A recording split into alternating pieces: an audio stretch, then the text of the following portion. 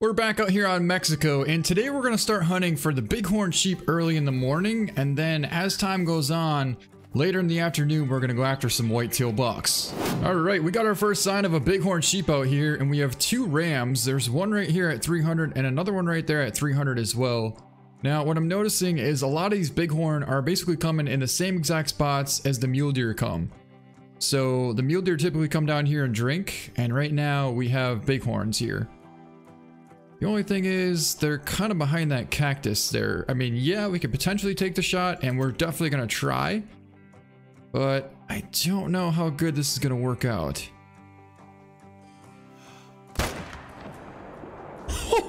Just freaking rolled him. Rolled him right over. Oh, that's a good one there. Come on, give me a Texas heart shot. Oh, we got it tested. I cannot believe we just freaking... Yes, he's down! Doubled up, baby! Woo! Can someone say triple?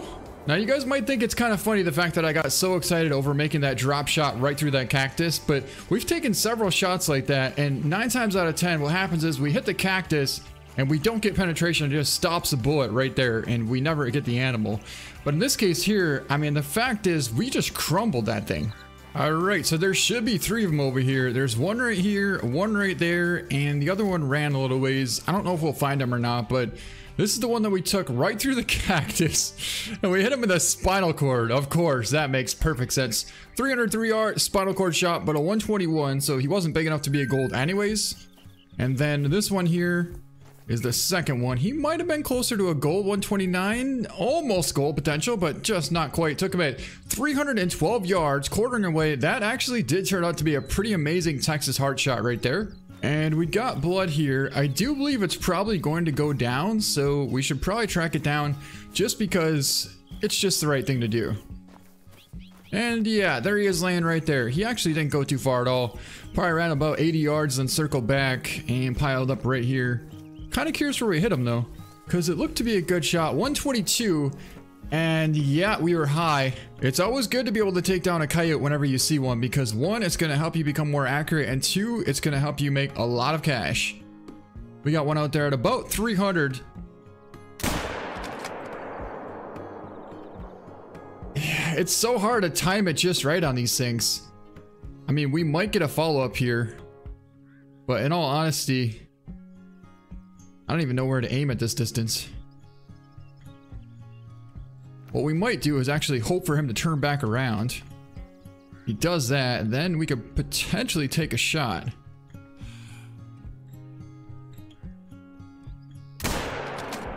Got him. Come on, tell me that connected. I mean, I know we hit him, but how good did we hit him? I don't see him. Yes, he's going down. He's going down. Man, that was one epic shot. And actually, if you look really closely right there, that might be a rooster pheasant. Oh, what do we got out here now? We actually have another coyote walking out there next to a gobbler, but this one is 350. However, this one is not exactly trotting. Wow. We just smoked that thing. 350 yards on the walk. Just dropped him right on the spot. There's also a mule deer out there too. And ooh, that's a max weight gobbler. Definitely down potential, and I do believe we might try and get him. Well, it seems that our max weight gobbler is definitely on the move. He's actually out there trotting at about 150 yards out. Where in the heck is he going? Ooh. Got a bighorn there as well, so I'm wondering if maybe they stopped. So I'm pretty sure that our bighorn sheep might be down here because it just put out a warning call right below us here somewhere. I don't know if it's the same one or a different one, but I kind of want to find out. See, we got tracks there from a bighorn and tracks there from, I think, a mule deer. Those might be mule deer tracks actually. But what's calling down here is definitely a bighorn. Yep, there's the muley doe. I definitely hear it walking. But where? I don't know. It's right there. It's right there. 20 yards away. Come on. Get your bow out. Draw back. Draw back. And let one fly. He was quartering so much that I basically held it right on his hind quarter, and we ended up smoking him. Got a nice lung liver shot, and he didn't go 25 yards and piled up right here. All right, that should be the same bighorn that we saw before. And it's gonna be him, but he's not gonna be a gold. A left lung shot at 23 yards out. I didn't even know this was possible. How is this possible? We took a quartering away shot on top of the hill and we hit the opposite lung. Like, we shot right through both lungs and we didn't hit the first one and caught the top of the lung. I guess like somehow that might be possible, but I honestly didn't think that would be possible. I thought for sure if we took that angle, we would have to catch intestine, liver, and lung, but we literally missed everything and caught the back lung. I mean, I'll still take it. All right, there he is right there. We're actually about 90 yards out from this gobbler. He's sitting there bedded right on the side of this road here, which we're in a perfect spot, but I just want to get to a little bit more cover because right now if we crouched up, we'd be pretty visible. So if we slide over a little bit more, we should be pretty much perfect. Also, the wind is pushing slightly left, so we'll definitely have to hold a little bit right. I think this is going to be our spot though. We're going to go for an 85-yard shot from right here. And that is our gobbler. All right, let's crouch up, draw back, and let one fly. We got him. We got him. Nice shot, and the big gobbler is hit. Now we just got to watch him go down. Keep an eye on him. And he's down. All right, let's go get him. So here's our nice gobbler down. We took him at about 85 yards out. A 4.3 gold, a massive gold. Not quite big enough for a diamond, but what a nice shot. 86 yards out. We took him down with the bow. Oh, check out that shot, guys. We almost freaking headshot him. Can you imagine that? Oh, we missed it. I mean, if you're talking, you know, if you have a broadhead, you're taking out the head with that shot there. That thing is dropping instantly. You know, I almost forgot about this guy. This is our coyote that we took at about 350 on the walk. And it's gonna be a female. You gotta be kidding me right now. There's no way we pulled off a 366-yard walking double lung heart shot with a 243. That is actually very impressive, even for me. Then of course we have this coyote over here that we took, and this thing over here might have broke the 400-yard mark. Honestly, I don't remember how far it was when we took the shot. All I know is we didn't really have a long ways for him to go before he basically popped out of render distance. So we took the shot, and I believe he ran... Okay, we got blood here, and there is our coyote down right there. Definitely a nice vital hit. I am so curious how far that shot actually was. Nonetheless, here it is, and we're about to find out a 346-yard right lung shot. A very nice shot right to the shoulder blade and the right lung at 346 yards. I just found another massive max weight gobbler out here at about 150 yards, and I totally just realized that we actually have the 12-gauge shotgun loaded with birdshot.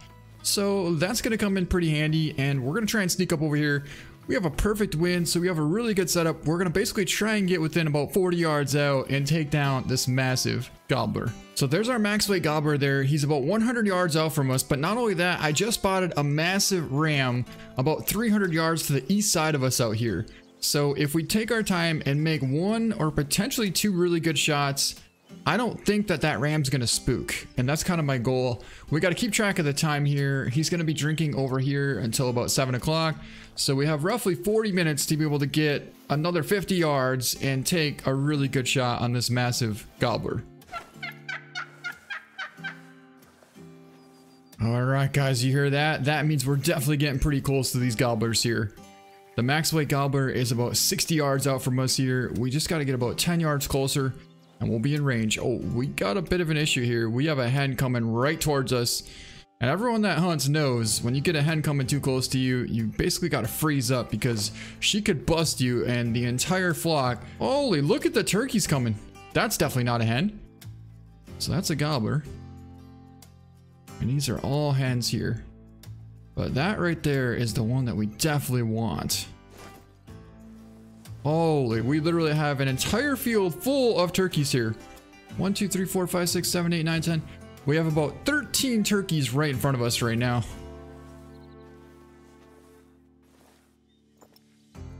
Gobblers right there. Oh, they're actually calm. So honestly, if we just stay back a little bit and swing left, we should be able to avoid this hen busting us.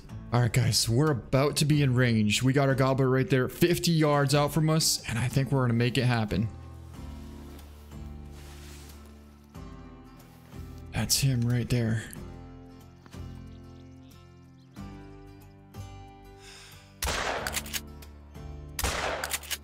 We just smoked him. I don't know why he's still standing there, but he just piled up right now, and there's some more. Oh my. Holy, we might as well just take these all down as well. Double up, baby. We just took down like 7 turkeys. Oh my god. Oh, another gobbler. Is that a gobbler? Oh, we got him. We hit him twice. He's going down. He's going down. He just piled up right there. I'm pretty sure that might have been a gobbler. It's so hard to tell sometimes because a lot of the hens have red heads here too. So you really can't tell. Oh my god.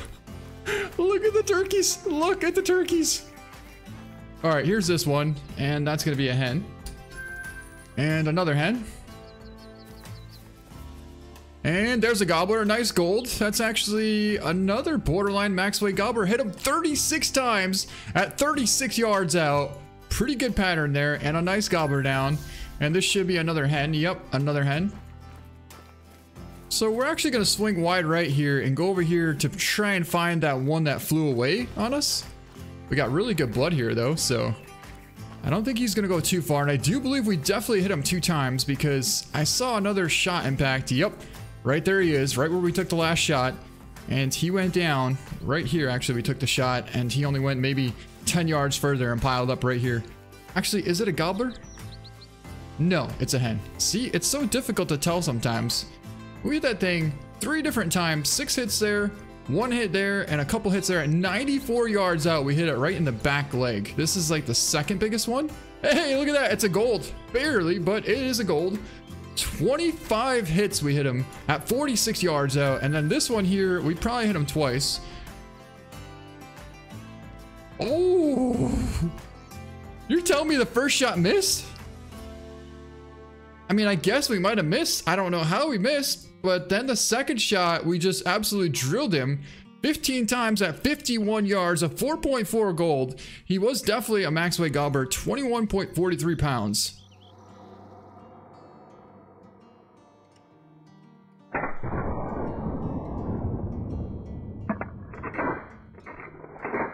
And I'm hoping, yes, he's still there. That right there is the big ram I was telling you about. He's 330 yards away, which is a perfect distance to be able to take him down with the M1 here. We'll zero in for 320 and hold it right on the heart.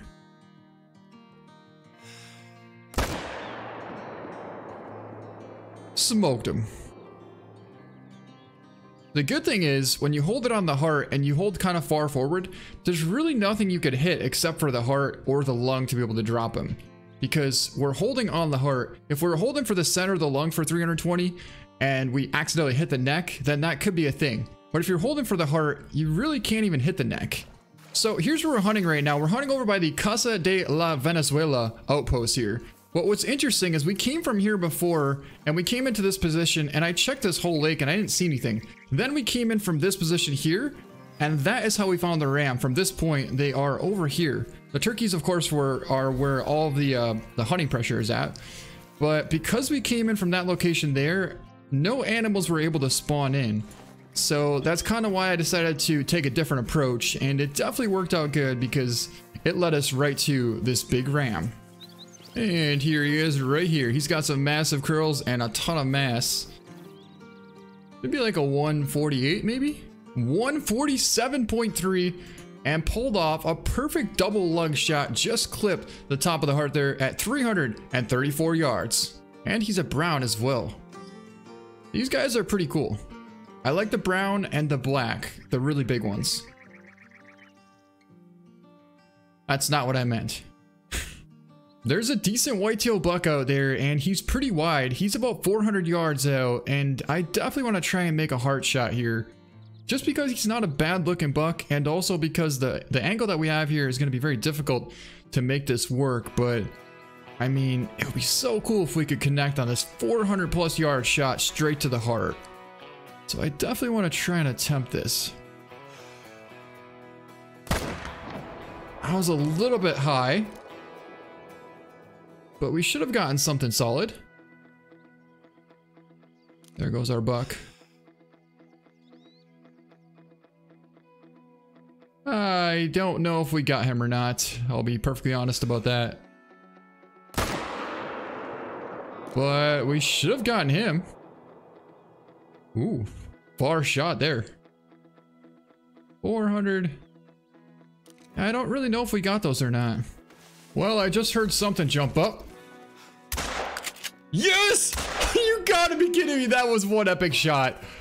I've had so much difficulty trying to hunt these pheasants lately, and we just did like a 360. Oh, you're absolutely just done. You're just completely done. Like, good night. But we did like a 360 no scope pretty much on that. Is that the same pheasant? It's the same pheasant. It's a gray rooster. Well, that's pretty cool. It's only a silver though, so we're not gonna mount it, but maybe we will, because I don't know if it's a rare or not. So you're telling me we just shot the same one twice? So I'm not gonna lie, we didn't have the greatest luck on bighorn. We took down a big one towards the end, but that was really the only decent ram that we've seen. So I thought we'd try out our luck on some whitetail here, and there's not a bad looking buck right out in the front here somewhere, which is gonna be that guy right there. Actually a really cool looking rack. So we're definitely gonna take him down. And did you just see that? It's like the bullet went straight through that thing and he just kept on running like he didn't even care. Wow, that was kind of cool actually.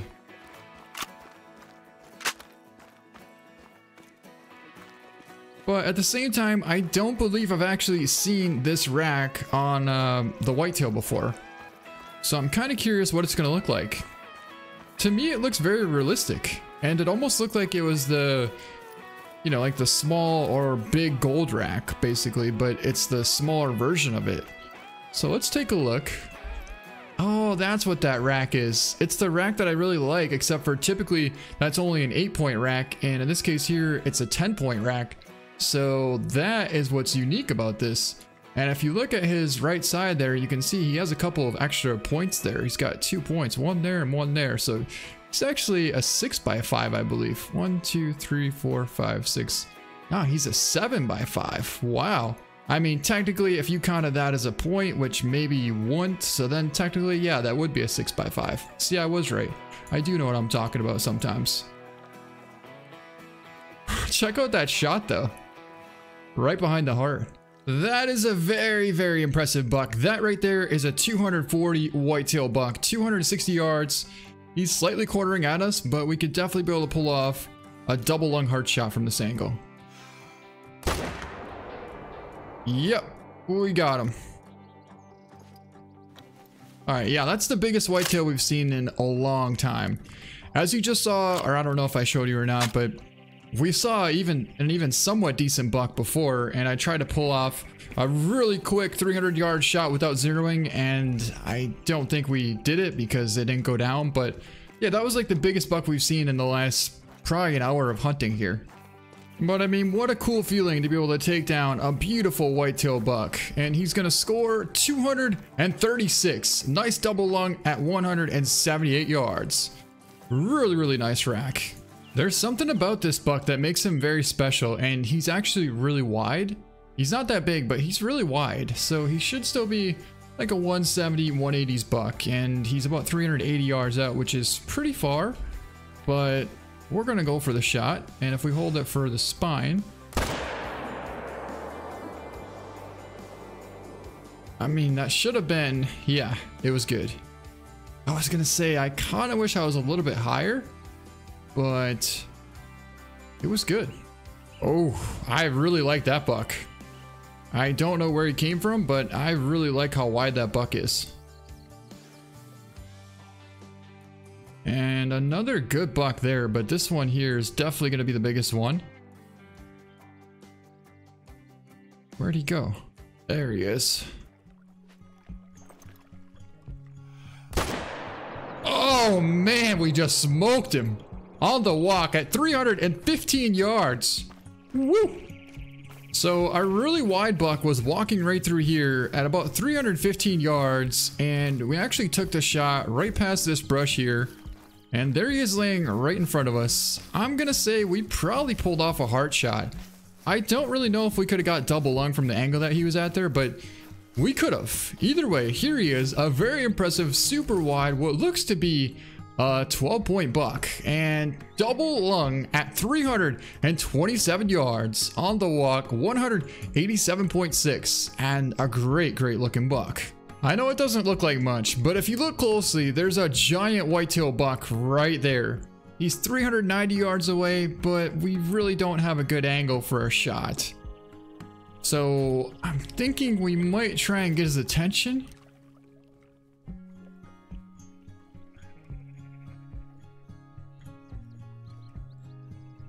But I don't know. I don't know if we should attempt a heart shot.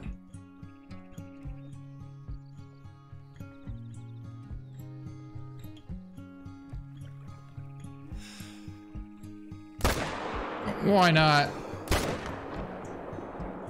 I think we hit him twice. Well, whatever we hit, we definitely got him because he's down. I don't know where we hit him, but must have been somewhere decent. That kind of looks like a decent buck right there. Ooh, that's definitely a decent buck right there. Wow, that's a really decent buck right there. Where did he even come from? So that's pretty cool. I was just looking over there maybe 5 minutes ago, and there was a bunch of deer, but there was nothing with any decent sized racks on it at all. So I basically passed them all up until I looked across this lake here and saw that big buck way out there. But after we took the shot, I figured, well, maybe something will spook. And all of a sudden I could see the rack, so I thought, ooh, we definitely want him. And we got him. I'm not 100% about this, but if I had to guess, I would say he's probably 200 plus.